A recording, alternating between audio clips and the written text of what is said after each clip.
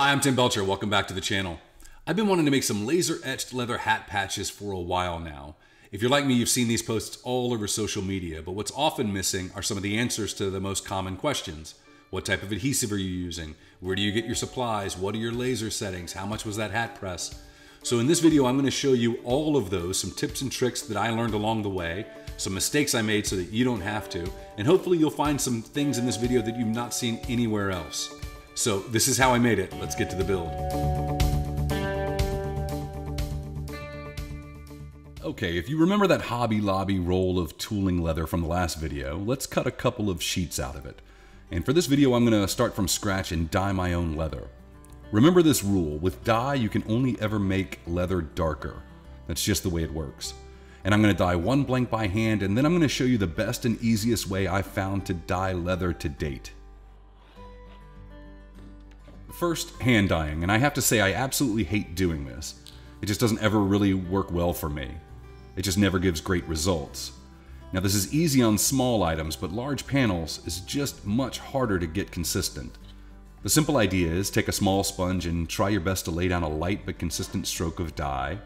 I like the idea of going one direction, top to bottom, and then rotating and repeating 3 times.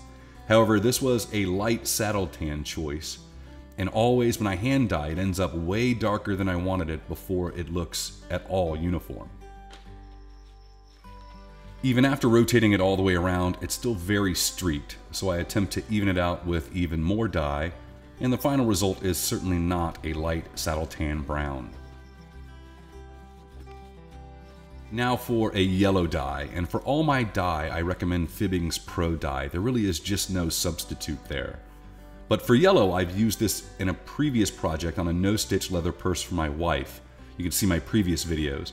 And there I dip-dyed the panels in a large plastic pan. But what I'm about to show you is simply the cheapest and best way I've found yet to spray leather dye. This is a $20 portable electric spray water gun from Amazon.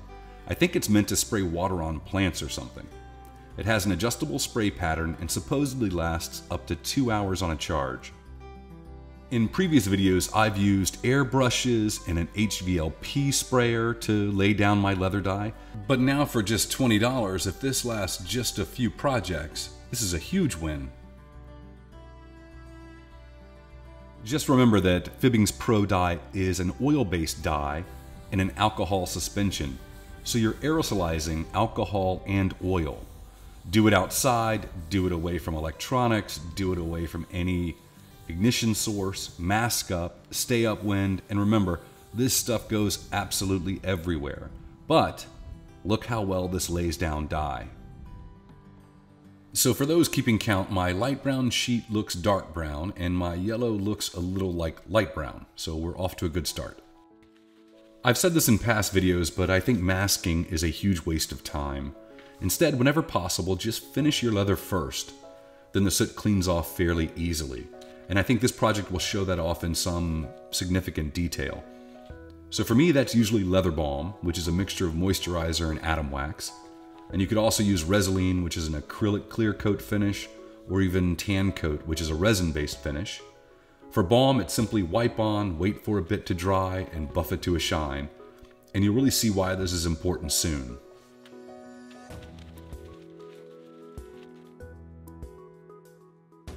And in all those posts about these patch hats, I think the most common question I see is, what adhesive do you use?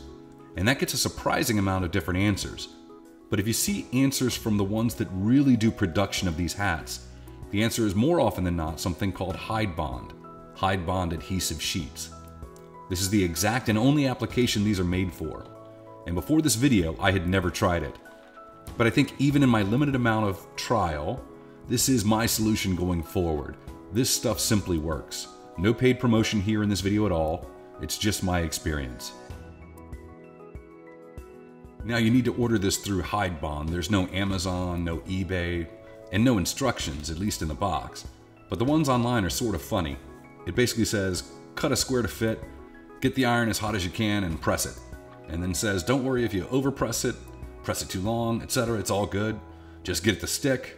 I had some doubts, but that actually is sort of the way it worked out. I used a sheet of butcher paper and a Teflon sheet to distribute the heat more evenly, and to protect the iron from the adhesive, but the process was relatively straightforward. I should have gone right to the laser and cut my patches, but instead I waited a day, and the dye tends to shrink and dry out the leather a bit, and in this case only on one side, so my panels potato chipped a bit, and that wrinkled the backing paper some, but it wasn't anything some magnets couldn't fix on the laser bed. And speaking of lasers, let's briefly go over my laser settings. Now, I spent some time doing some prototypes before I started rolling the camera, and I wound up on these settings for my laser etching. Now, I'm using an OM-Tech 80 watt, so your settings are likely going to vary, but I'm using a vector fill at 300 millimeters per second with 18 max power and 15 min power. For the cut pass, I'm using 35 millimeters per second with a max power of 70 and a min of 68. I do not use line and fill, as I find the line tends to overburn small details. And I'm also using a crosshatch pattern, so effectively doing this etch twice, once across and once up and down. I'm also using air assist, somewhere around 10 psi, and that's too much, and a large source of the leather dust you see forming on the patch. But I run air assist no matter what to protect my lens. I don't want soot coming back up that nozzle. Each patch takes me about 8 minutes, and I could certainly at least cut that in half, testing higher speeds and more power, but I was only cutting a dozen or so. Let's go through my cleaning process in a little depth. This is the Mirka patch, and at first it doesn't look very good. I used to say to just use a damp rag until I saw a single comment that said use a dry rag first. And because of the finish, that dry rag gets the vast majority of the soot right off. I do come back with a damp rag and try to polish only the top grain portions a bit, and you can see the difference after just wiping the leather. Now it's time for one more coat of leather balm, and this is a fairly heavy coat. You can see it applied here. And finally, after 10 minutes or so, I'll buff it to a shine. And this is the final product. You can really see the precision details in the star field, and this should be fairly well protected. Here's another one I designed from scratch, and this one is for myself and some friends, and has some detailed graphic elements around the fonts, and some really small details around the sunbeams.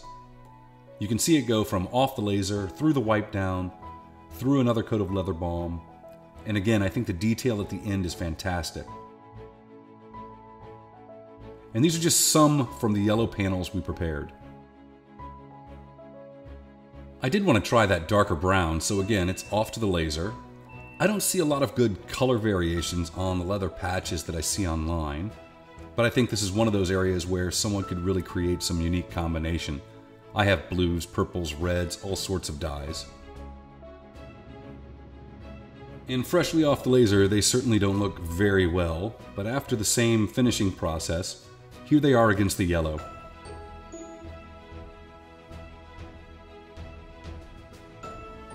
I did use some black antiquing gel off camera on the River Tours patch, just to test it in this process and darken those etched areas even more. This is just sort of a shoe polish, and you've seen me use it on my channel before. In the end, I think both colors worked really well. So we have some patches with adhesive backing on them, and now we need a hat press. This is the Cricut Hat Press. It retails for about $150 on Amazon, but there we have many choices of single platen hat presses. And these range from $125 all the way up to several thousand, each with a variety of 4-star reviews and some 1-star reviews. I think the holy grail of professional hat presses is the HotTronix dual platen presses. These presses heat from the bottom and the top and apply programmatic pressure, something very professional. These are going to set you back anywhere from $1,500 to $2,000. But if you're like me and are only doing a few or want to make some money from them before making a huge investment, you may want something that could do a variety of hat shapes, and I wanted to just dip my toe in the water here, so I chose the Cricut. And this is simply a curved iron and a forming buck stuffed with walnut shells. It's controlled by a very easy to use and intuitive app, and it takes only a minute or so to get it up and running. This is my first time using this. The instructions for heating on the HydBond website refer to that expensive HotTronix machine and state 280 degrees on top, 320 on the bottom, and medium pressure for 40 seconds. There are no built-in settings on the Cricut for leather hat patches, So I believe I set this press to 340 or so and just gave it a shot. I set the time for 60 seconds or so. There's an optional preheat, and I selected the same temp to preheat the hat for 15 seconds. I should mention that this was a test hat, one I didn't care about ruining, and that I have a little butcher paper and a Teflon sheet to help distribute the heat. The butcher paper was there because I used a wax-based finish, and I didn't want any wax transfer to the Teflon sheet. Now this worked, and by that I mean the patch stuck, but the end result was not great. It pressed the patch into the hat, but I had deformed the hat with too much pressure on the buck. The end result was a hat that had some creases in its shape. Let me show you a second attempt here and a second failure. Now this is a Richardson 112, a very common hat for this type of patch, and one I didn't want to ruin. Here I went a bit longer with the heat, and for some reason a little harder on the pressure, and I also turned the buck sideways to make it sort of longer and provide more support under that front panel. Because this patch is long and rectangular, I'm adding high temp tape and measuring carefully to make sure that it's placed correctly on the hat itself. I think I was trying to get this patch to adhere in one go. That's sort of a natural instinct for me, and I think a wrong one. The end result was that I again deformed the hat while I pressed it, not to mention I absolutely cooked the patch. The patch pressed into the shape of the hat, leaving the creases again. It curled the edges, and it even deformed the bottom of the patch a bit. So let me show you what was going on without the heat press on and without a hat at first. Now this buck is a much more complicated shape than I originally realized. It has a long side and a shorter side, and in each direction there's a slightly more flat side and a slightly more curved side. This is so it can fit a variety of hats. I found the shorter, more round side to fit the Richardson better. However, when I place the iron on the buck, you'll notice it doesn't exactly fit the curve. The edges can rock back and forth before they make contact. I think I was trying to compensate for that by applying more pressure. What I was actually doing was deforming the buck and deforming the hat in the process. Now let's look at that with a hat on the buck. I'll remove the cardboard and flip the sweatband down and position the hat on the buck, and then I'll tightly close the strap in the back. I can check and feel the support on the front edge. And then when you look closely, when I apply too much pressure, you can see the buck deform and also the hat. It may be hard to see on camera. What I should have been doing is just running a cycle in the center, trying to get the center of the patch to adhere, and then I can slide the iron around the buck to grab the edges. The only pressure I'm applying is enough to simply bend the patch. I'm letting the heat and minimal pressure do the work on the adhesive. Once I got the feel for the amount of pressure, it was sort of off to the races on the rest of the hats.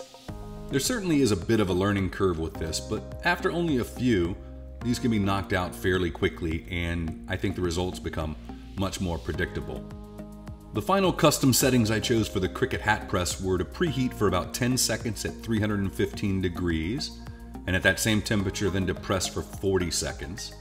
I would then check and rotate the press to grab any edges for an additional 15, maybe 20 seconds at most. And this left me with a hat that looked great and a patch that was going nowhere.